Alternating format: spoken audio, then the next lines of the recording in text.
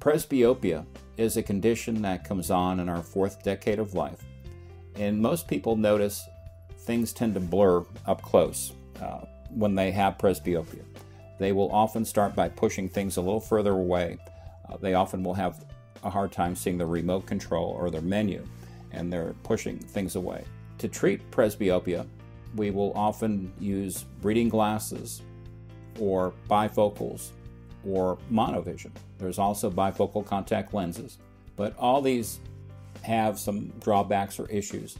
And in treating presbyopia, monovision can be attained for a patient where we correct one eye at distance and one eye at near.